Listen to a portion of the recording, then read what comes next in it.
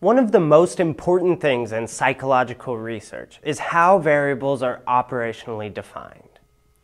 In order to operationally define a variable, we need to be able to identify and name it, and we need to be able to draw the distinction between predictor and outcome variables.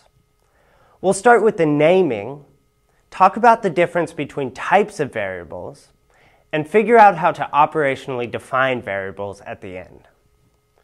The name of a variable is very simple, but a lot of students tend to overthink it. When we're looking for a variable name, we want something short. Always try to think of a variable name that is short enough that it could go as a label for an axis on a graph. The name isn't all the details about the variable.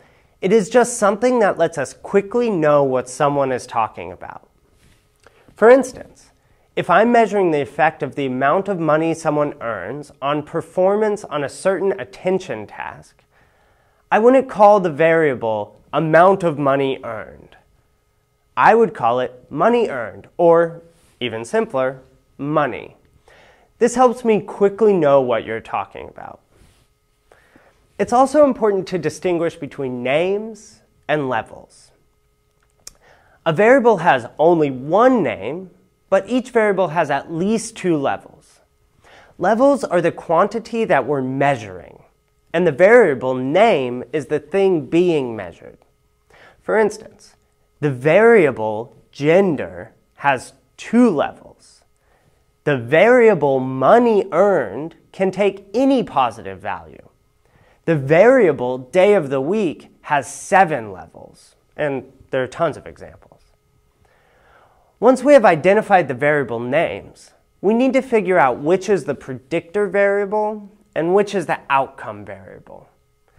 This is pretty straightforward. If your hypothesis is that money earned impacts performance on a certain attention task, the money earned is what changes the performance. So that's the variable that predicts performance. It's the predictor variable. The variable that is being impacted is the outcome variable. Another way of thinking about it